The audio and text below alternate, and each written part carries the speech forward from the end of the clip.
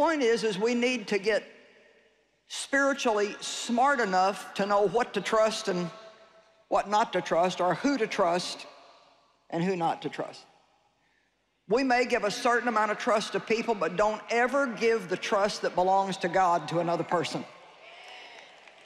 Because although we can trust other people to some degree, we can trust ourselves to some degree, God is the only one that we can completely trust, totally trust, and say, I believe that you will always take care of me. Now, right away when I say that, there's probably some people that are thinking, well, wait a minute, I trusted God and he didn't come through for me. Well, let's just back off a little bit and look at that a little different. Were you trusting God to give you what you wanted him to give you? And so now you're a little bit miffed because you didn't get what you wanted? Or are you trusting God to give you his very best for you in his timing, in his own way? Well, you'll clap louder by the end of the weekend, so sorry. We're going to actually cover that in detail in another message. Choosing to trust God. Well, how many of you have any medicine in your house, like over-the-counter stuff or prescription medicine? You got any medicine? Okay. You probably got some Band-Aids, maybe some antibiotic cream, you know, maybe like if you got a pain somewhere or whatever, your choice of aspirin or whatever it is, you got some stuff. And God also has medicine for our soul. You know that? Do you know that the diseases and the sicknesses that we have in our souls, in our mind, our will, and our emotion are much worse than any physical disease that you can get? I tell you, I'd rather have, I'd prefer not to have either one, but if I had to choose, I would rather have a really bad headache for a long time than to have to suffer what your soul goes through when somebody has hurt you emotionally really bad. Come on. And so it's really not the things that happen to us that determine the quality of our life. It's how we respond to those things and how much of it we take into ourselves, or how much we say, well, I'm going to trust God with that. So God has medicines for our soul. For example, if I sin and do something wrong, I can do what the normal thing would be, which is to feel guilty and condemned. Or I can take some, God forgives me, and it will heal my soul. Amen? So if you want to, you can sit there all morning and you can feel guilty about something you did or did not do this morning. Some of you probably got mad at somebody in your home and said a bunch of stuff you shouldn't have said before you left to come to the Christian meeting.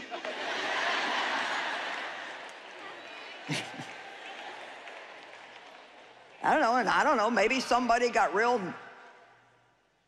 not so kind to somebody else in the parking lot who zipped in and took the parking space you were trying to get. I can almost guarantee you in a crowd this size that happened to somebody. And so you can either be mad at them, or you could take some, I'm going to forgive you.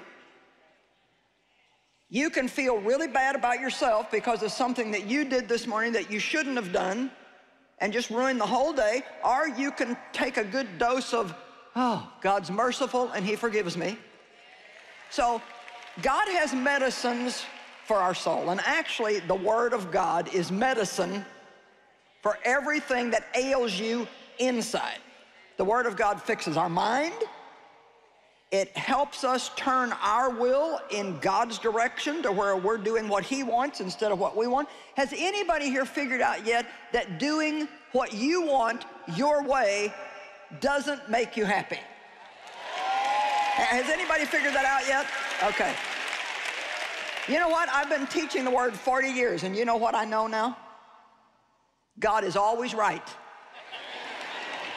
No matter what I think or how I feel, God is always right. And really, the whole Bible is a message about do this and live, a quality life that's worth living, do this and be miserable. I don't know why it takes us a lifetime to get it. Well, I do, because we have stubbornness and self-will and, you know, all these different things. And so God's word, it really is medicine for our soul. And I mean, I've been at this a long time, and I'm a serious student of the word of God, and I can tell you, I have yet to find anything that bothered me that I couldn't find an answer for in God's word.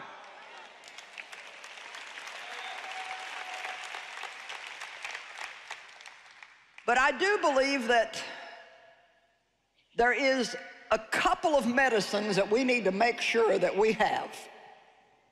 And these two together pretty much will solve every problem that you have anytime. And the first one is trust God. And the second one is do good. Let's look at Psalm 37, verse 3.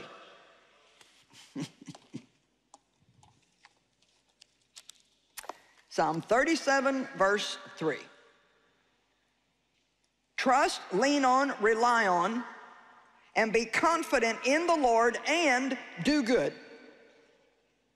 So shall you dwell in the land and feed surely on his faithfulness, and truly you shall be fed. Now, in just a minute, we're going to read the first 10 verses of Psalm 37, and we're going to understand that this was said to people that were going through very difficult times. What do you do when everything around you seems to be falling apart? What is our response to be? Trust God and do good. Not just trust God, not just do good. I mean, there are people out in the world that are doing good things, but they still don't have the package together, right? Because they're not trusting God. And then there are lots of believers who trust God, but they never do anything good. Hello? How many people say, well, I'm trusting God? Well, I'm trusting God. Well, yeah, but what else are you doing? Do you know one of the most powerful things that you can do while you're hurting is to do something good to help somebody else?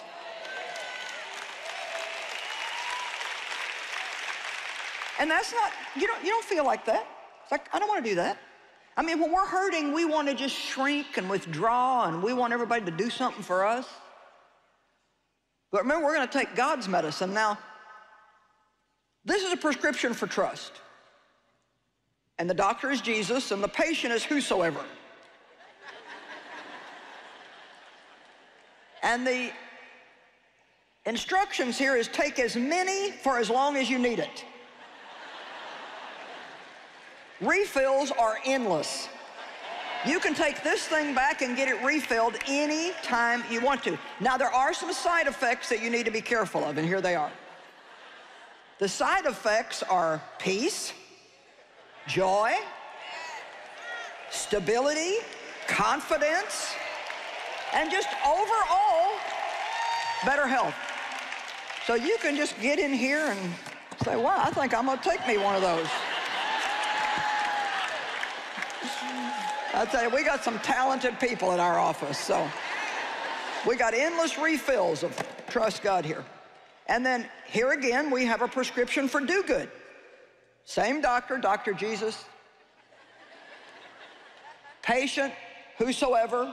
How many of you are a whosoever? All right. Take as many for as long as you need it. Endless. The side effects of this, oh my gosh, extreme happiness. And rewards in heaven. My. And yep, we got do-good pills in here. Right there. Everybody say, trust God and do good. You may hear me say that a couple of 100 times between now and Saturday morning when the conference is over, if you get to come to all the sessions, and if not, you'll get it on TV. But I wouldn't wait till then, because I believe there's a special anointing when we're all together like this. And although television is good, it's not like being here. So those of you watching by TV, the next time we're having a conference anywhere where you can get to, why don't you come and be with us? We would love to have you. Amen. Now, I've lived long enough to try to be happy a lot of different ways. And I tried the whole selfishness thing, and I mean, I've tried everything. And I can tell you this works. I don't care what ails you, what your problem is. It can be a surprise problem that comes up out of nowhere. As we know, every storm is not in the forecast. It can be you've got a plan, and now all of a sudden God comes along and changes your plan, and now the first response is upset. The answer to every problem that we have is trust God and do good. Amen?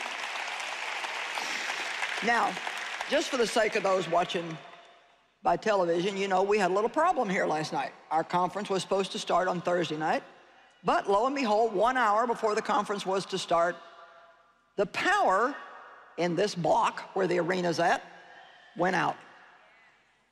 And it did not come back on until 10 minutes before the meeting was supposed to be over. And so we had several thousand people standing outside. The ones that were inside were made to go outside. They locked the parking lot. They put a big sign, a lighted sign, up out on the highway that said the Joyce Meyer Conference is canceled.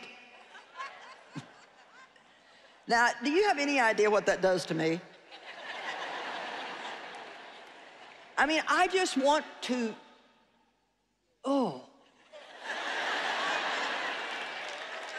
I'm thinking, we had one session canceled. Why couldn't you say, come back tomorrow? And so, you know, now listen, how many of you know when you have a problem like that, your mind can just go crazy? I'm thinking, well, if you tell them it's going to be canceled and nobody's going to come back and I'm going to be in that big arena by myself and And so the only way to calm my soul down is to take some trust.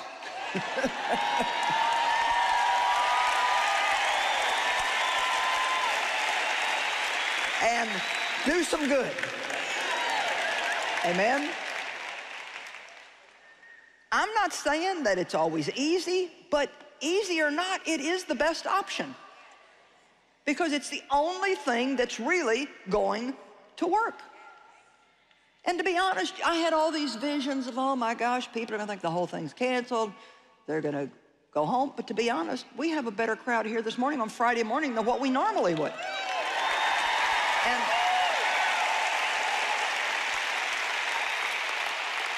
the thing that tickles me about Christians, if you make them mad, I mean, we have this God-given ability, boy, to dig in and say, I'm going back. And I'm gonna keep going back until I get what I came for. Amen?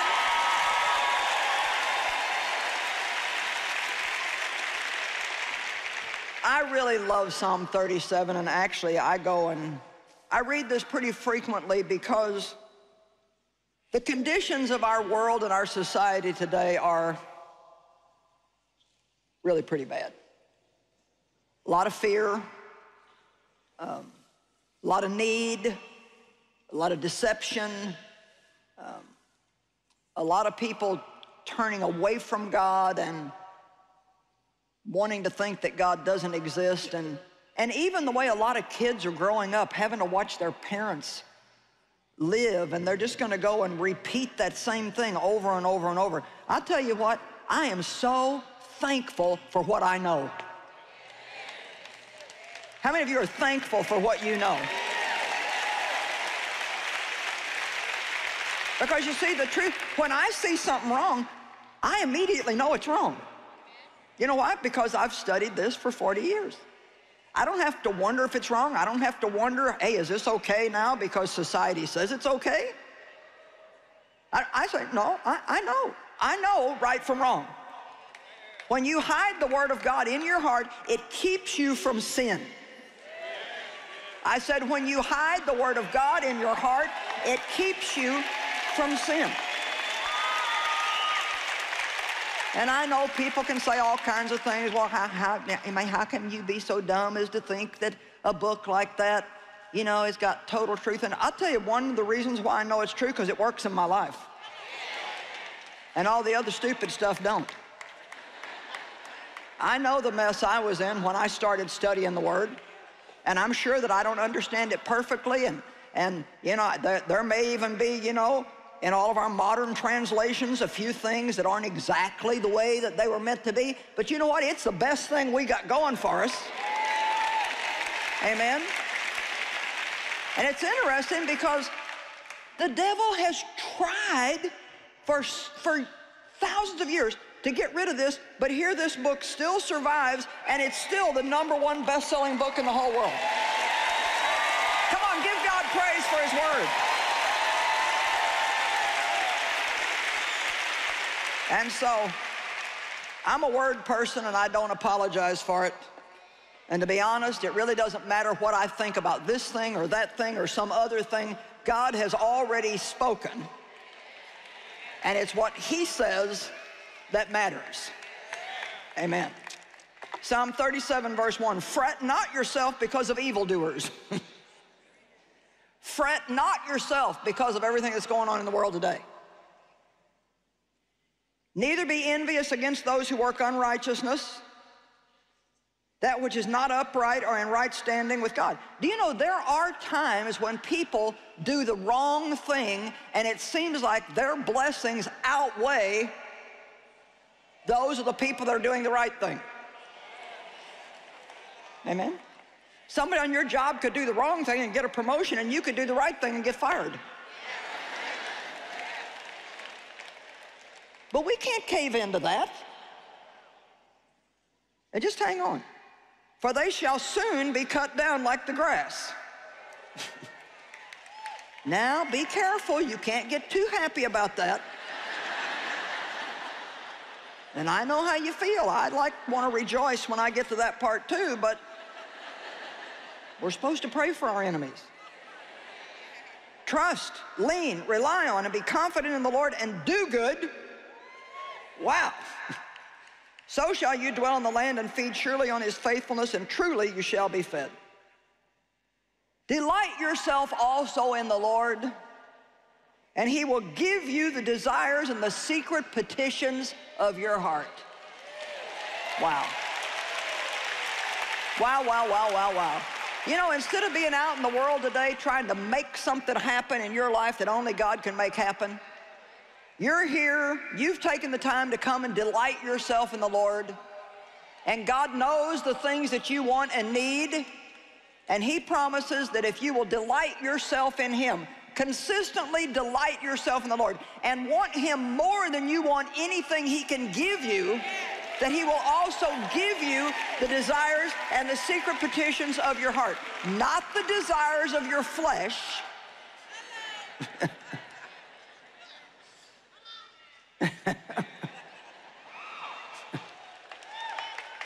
But the real true heart desires, God says, I'll work that out for you. I'll take care of that. You know why? Because we serve a God that opens doors that nobody can shut and shuts doors that nobody can open.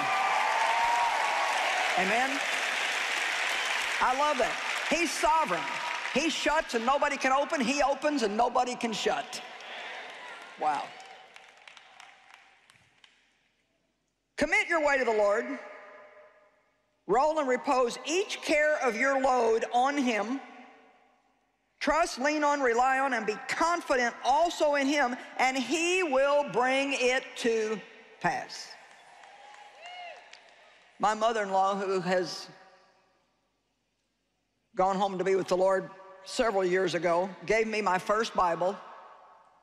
It was a little white King James Bible, and I didn't know anything. And she wrote Psalm 37:5 in the front of it, wrote it out. Commit your way unto the Lord. Cast all your care on Him, and He will bring it to pass. And boy, has that been true. Wow, my gosh. I wish that I could, and some of you know because you've made this journey, but I wish that I could get people who don't know to understand how pathetic my life was when I was handed that first Bible. and what the Word of God, believing the Word and following the Word, how it has changed me and changed my life and taken my brokenness and turned it into something that can actually be of value in other people's lives.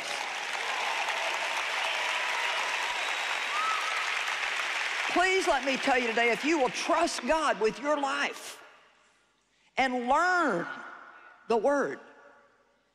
See, so many people they think that all there is to being a Christian is pray a sinner's prayer, go to church sometimes, maybe put a little something in the offering basket once in a while, and so now everything in my life should magically change. No, our walk with God is a journey. When you ask Christ to come into your life, whether you know it or not, and somebody should explain this to you, you are giving your life away. In Him we live and move and have our being. He is not a Sunday morning event. He is our life. To live is Christ. To die is gain. Wow. And He will make your uprightness and your right standing with God go forth as the light, and your justice and right as the shining sun of the noonday. Be still and rest in the Lord. Wait for Him and patiently lean yourself upon Him. Fret not yourself. I was preaching on this one time, and a lady out in the audience yelled out, "That's me, Sister Fret."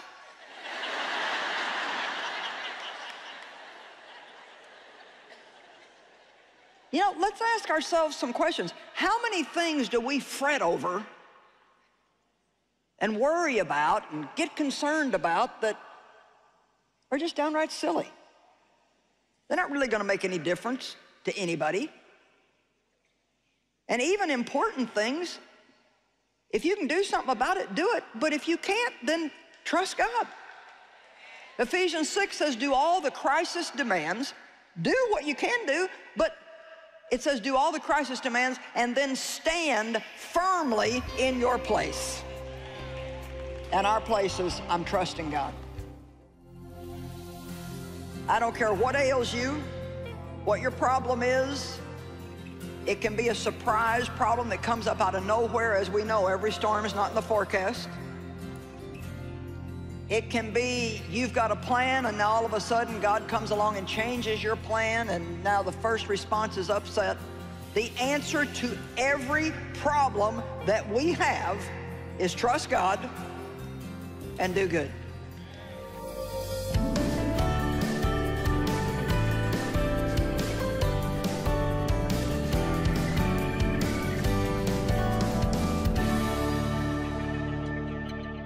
We have a privilege of trusting God.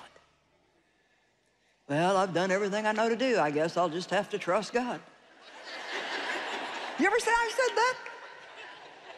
I've done everything I know to do. I guess there's nothing left to do but pray. Well, that should be the first thing we do. And trusting God should be the first thing that we do. It's a privilege to pray. It's a privilege to trust God. Trusting God has side effects. Peace, joy, confidence, stability, joy, extreme joy. I mean, trusting God is the best sleep aid in the world. Now, trusting God doesn't mean that we sit back and do absolutely nothing while God does everything. Trusting God really means that we are going to put our trust in Him, but we're also going to do good. Now, let me just share something with you that God spoke to my heart years and years and years ago. And it was at a time when I had all kinds of problems, enemies. Joyce, you take care of my needs, and I'll take care of yours. See, God needs us to get out in the world and be a blessing. God needs us to get out in the world and shine. Let me put it more simply, because the shine thing can kind of get mystical. Yes, I'm going to go out today and shine. For somebody, that could be putting on sparkly jewelry. I don't know. God needs us to get out in our little part of the world and act like we believe in Jesus.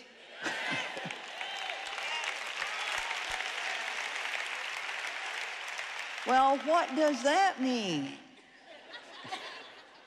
That means that you're kind to people, that you treat people good, that you're quick to forgive, that you help people when they need help, that you don't complain all the time and murmur and grumble, and that you, well, anyway, you know, right? You know.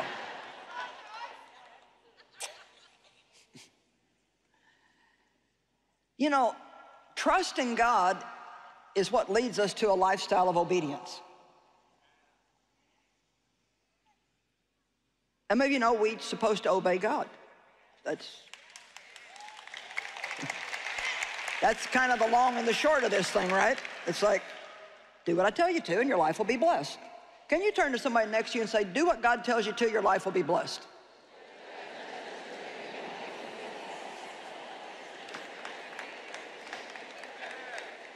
This is not hard. Anybody could pass this class today.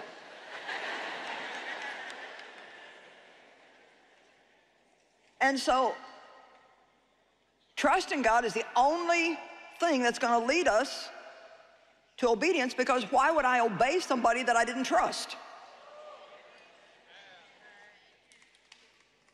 And so even when Moses disobeyed God and God got angry at him, he said, you didn't believe me. So trusting and obedience go hand in hand. Why in the world would I tithe and give offerings if I didn't trust God? That would just be the dumbest thing that anybody could possibly do, would be to take 10% plus of their money and give it away. See, that's why the world doesn't understand this. I had an accountant one time tell me, you're giving away too much money. And he didn't understand. He didn't get it. Why did you put an offering in this morning to help provide water for somebody over in Africa somewhere that you'll never know or never meet? Because you trust God. And that trust provokes you to obedience. And you believe that if you give, if you bring all the tithe and offering into the storehouse, that God will rebuke the devourer for your sake, and he will open the windows of heaven and pour out a blessing so great that you cannot contain it. And when we don't do what God tells us to, we don't trust him. We don't believe the word. But if we do believe, and if we do trust, then we do what he tells us to. It's quiet in here. You want me to take the offering again? Would I get a better one the second time? You know, if I really believe that something marvelous is going to happen in my life, if I will forgive people who have hurt me, then I'm not going to waste one more day of my life mad at somebody who obviously doesn't have enough sense to know how to treat people. I'm going to pray for them, and I'm going to do what God tells me to. Even though I may not understand it, I'm going to do it because I trust him. Come on.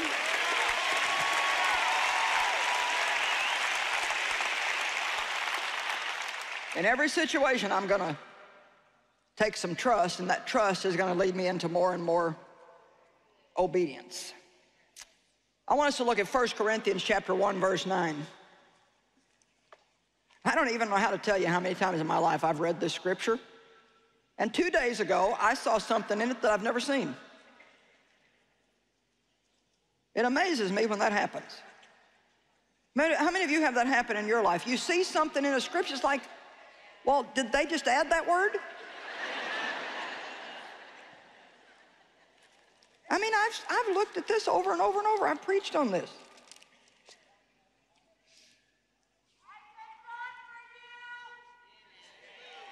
Well, I thank God for him, amen? Okay, now listen, 1 Corinthians 1:9, God is faithful, reliable, trustworthy, and therefore ever true to his promise, and he can be depended on. By him you were called into, now I want you to watch this part, into companionship and participation with his Son, Jesus Christ, our Lord. Now, the word that just jumped out at me, and it's something I preach, but wow, now I got another scripture to back it up, was the word participation. We're partners with God. So even when I'm trusting God, he may show me something that I need to do, and then if I go do that, that's also going to help solve my problem, but it's not going to help solve my problem because I came up with some bright idea of something I could do to solve my problem. It's going to solve my problem because God showed me, do this. Do this. I have had some amazing relief in my soul from practically blessing people who have hurt me.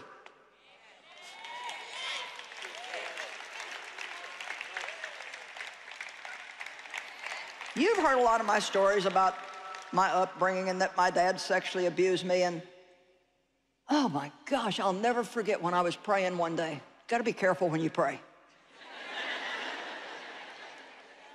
I was praying one day, and lo and behold, God showed up. Isn't that scary?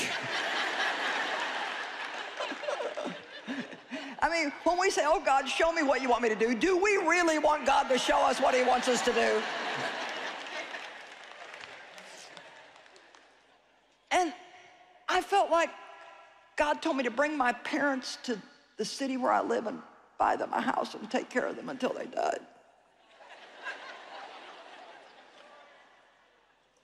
Well, I said, I rebuke you, devil. I did. I honestly did.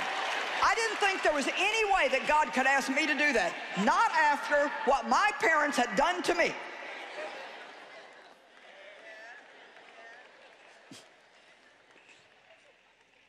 And so I assumed that wasn't God and went on, and the next time I was praying, there God was again. Long story short, we ended up being obedient to God in that area. Tried to buy a cheap house. God said, no, you buy a nice house.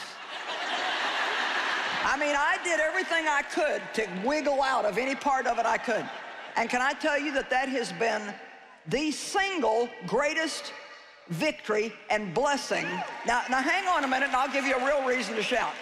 For me to gladly take care of the man who sexually abused me week after week after week after week for about 15 years, and to take care of a mother who knew what he was doing but didn't have the courage to do anything about it, for me to be able, because of my love for God, to take care of them was the greatest victory I've ever had.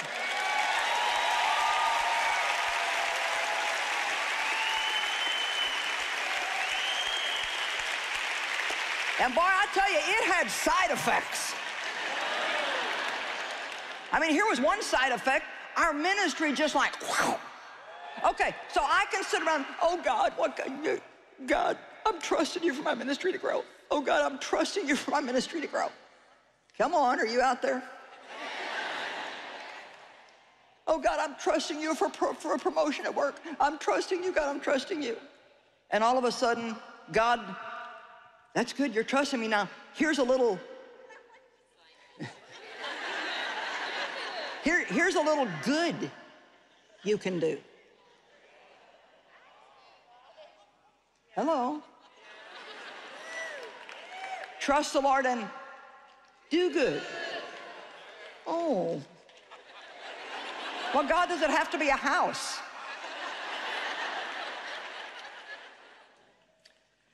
I also love Acts 10:38.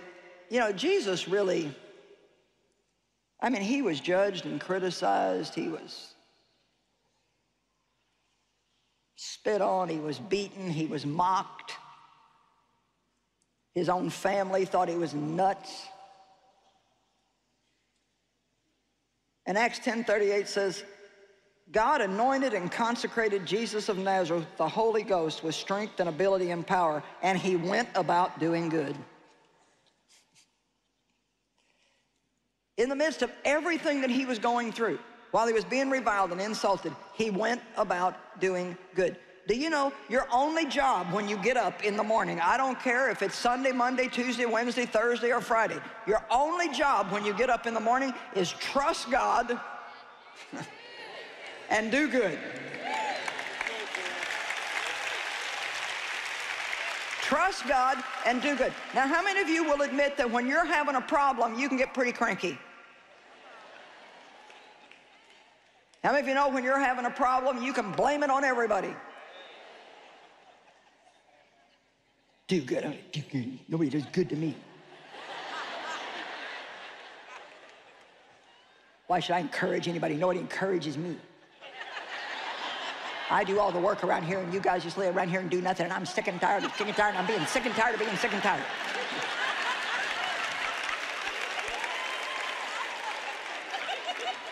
But I'm trusting God. I'm trusting God to make you treat me right. Well, there it is right there. I am trusting God to make you treat me right. And I don't understand, God, why you're not making them treat me right. Did it ever occur to you that maybe God is using that person on you?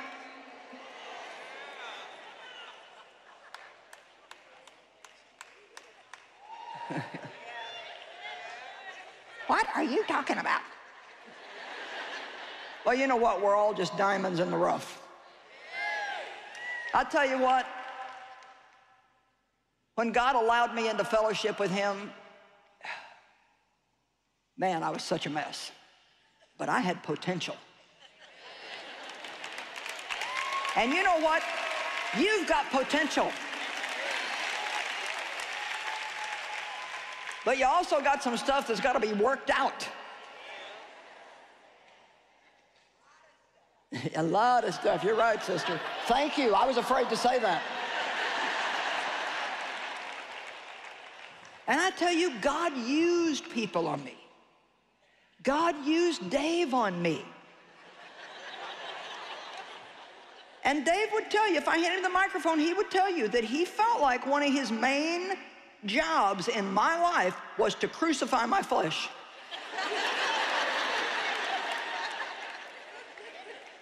I'll just give you an example. Like I might be going through something really bad, and I would go to him,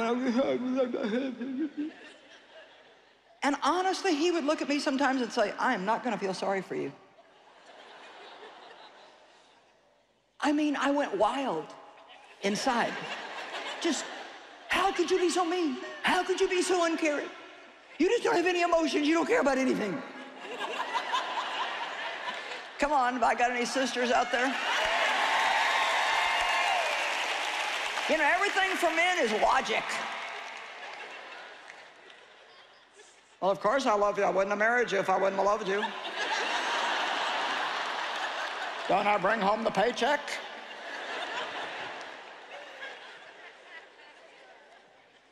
And you know, it took me about 30 years to admit it, but really, because here's what he would say. If I feel sorry for you, it's only going to keep you in the same spot.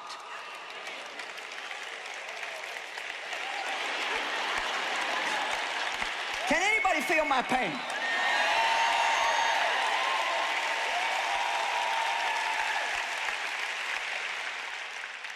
You know, learning to trust God totally is a journey. So please don't leave today and say, well, I wish I could trust God. I really wish I could trust God. You know, the title of this series is Choosing to Trust God. And you may have to say 1,000 times when you have a problem, God, I trust you. I trust you. I trust you. and here comes some worry. I trust you. And the devil says it's not going to work out. And you open your mouth and say it out loud. God, I trust you. I trust you. I trust you. God, I trust you. If you can't help me, who can? God, I trust you. I trust you. Central Dispatch Unit 985, 1022 Creekside Clothing Store, in reference to an assault that just occurred. Female victim, multiple stab wounds. Suspect has left the scene. He's to be considered armed and dangerous at this time. We started running towards the store, and this police officer came out from that area, and he said, your wife has been stabbed multiple times. And this is when I hear a blood-curdling scream out of my daughters, and they drop to their knees. We just had saw her like 3 hours before, perfectly happy, and then she's being like taken on air ambulance to the trauma hospital and like could die and most likely will. I think that Mom came in contact with the devil. It was just such or evil, and it was such an example of that the devil is alive and well. It was closing time. Lenore Wirtz was working alone when Robert Richards walked through the door. Looking through racks of clothing, he began moving closer and closer to his victim. Without warning, he ran at Lenore, put her in a headlock, and drug her into the back stockroom. There, he began a vicious and unrelenting attack that would leave this mother of three strangled and stabbed 31 times.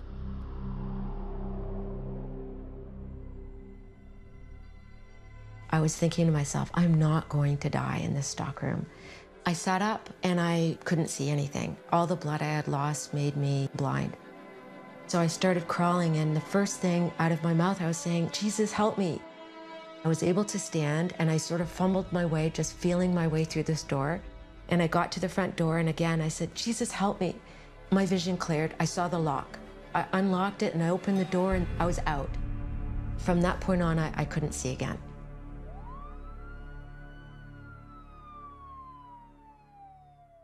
It's the morning after. She's in the ICU unit, and I'm going to get to see her shortly, and I'm thrilled.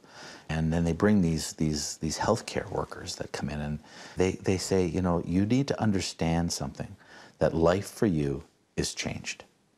Your wife will never be the same again. And life for you will never be the same again, and for your children. And, you know, she may never venture out of the house. And it just, the whole emotion changed. And I just want to say that when, you know, we were a few days into this, she said to me something that was so profound, and it was, I will not let this define me.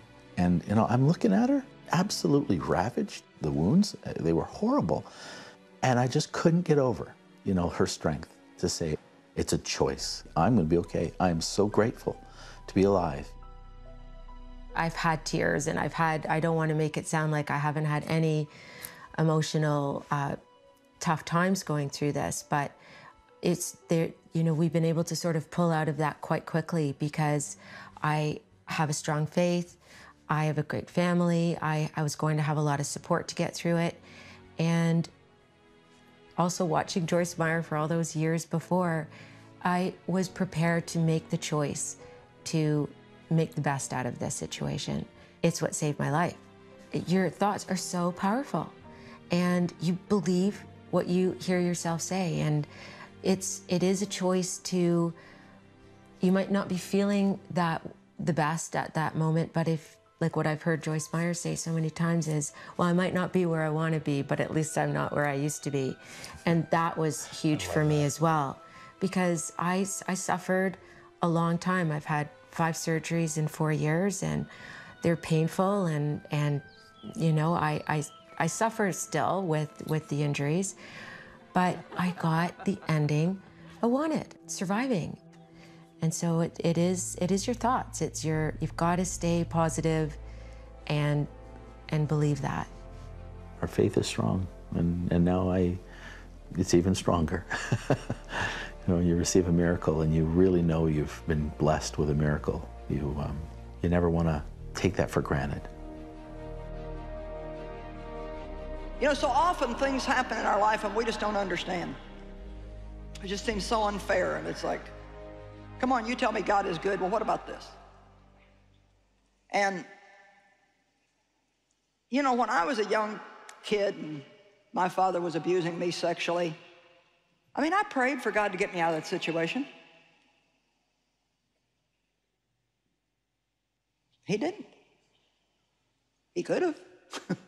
God's God, he can do anything he wants to. But you know, there's evil in the world and there are evil people. And God says, I set before you life and death. I want you to choose life, but if you choose evil, you're going to reap the results of it. And while my father was reaping the results of his evil, sadly, I reaped some of it too.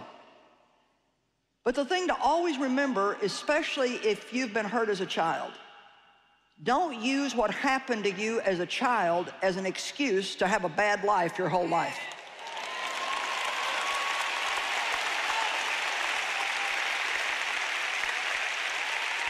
Because here's the thing, the minute that you're able to make your own decisions, come on, now listen, the minute you're able to make your own decisions, every right decision that you make overturns all the evil and wickedness that was done to you. But now here's the thing that I saw yesterday. So it was almost like God just showed me something about that whole situation I've never seen before.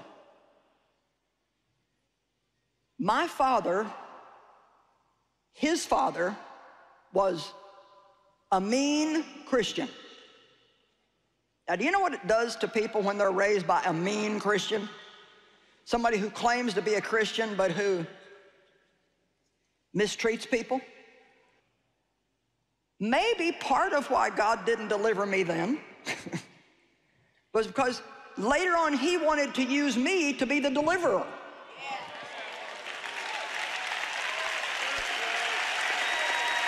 Are you hearing me? See, he not only delivers us, he could deliver me, but is it not a greater thing if he does this unbelievably amazing thing to where then my father, through Dave and I, saw the goodness of God that he never saw as a child growing up, and it melted his hard heart, and because of that, he's in heaven today. Come on, somebody get up on your feet and give God a shout. Amen, amen, amen. Well, remember, trusting God is a decision that we get to make. It's a privilege to be able to trust God.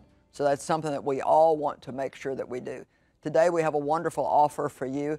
It's the series called Trust God and Do Good. And I really think it's probably one of the best things that God's given me in a good while. And I really want you to get this. I think it's going to be a blessing to you.